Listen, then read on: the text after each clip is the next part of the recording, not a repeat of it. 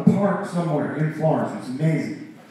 And we played so many great shows here in Italy, and I know that Italy, you guys know, the older ones know that you guys really discovered Genesis before anybody in the world.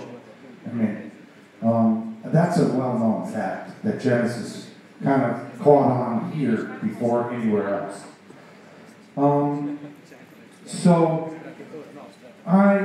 we're so happy that you guys came to see this, and it's a real honor to play the music, and it's very emotional for me, because, you know, I did so many years of playing with Peter, you know, back in those days, 1977, up till, you know, into the soul era.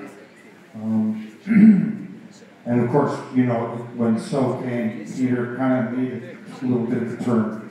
But every record of his was always different, so it made total sense that he had to eventually make a pop record that was going to be hugely successful.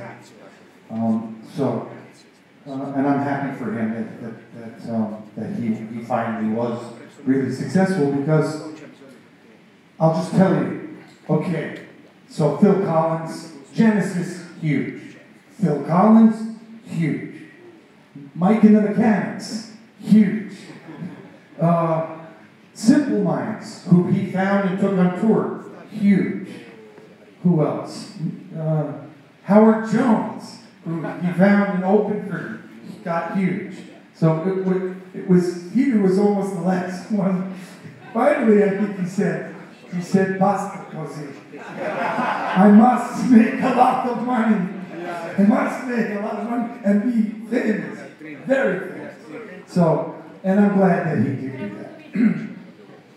Anyway, if not here, somewhere, hopefully here, but we're going to be back again, hopefully in the next 6 months. So if you would, keep an eye out, and then come see us again, and maybe spread the word that the music really is really good. I mean, you know, Michael Cozy, the guitar player, is phenomenal. David Jamison, our keyboard player, he learned all of those parts. Like, it's amazing. And of course, you may know Trey Gunn, of course, James Grimson, and many other things, many other musical experiences. So we're going to do one more for you, and it's a real classic song, maybe two. They really want back in New York City. Some of these people were. I forgot. I told them that we would do it. But if you know, after this, maybe if you keep clapping, then we'll do it. But for this one, we're going to do the important song that Peter wrote for Stephen Biko.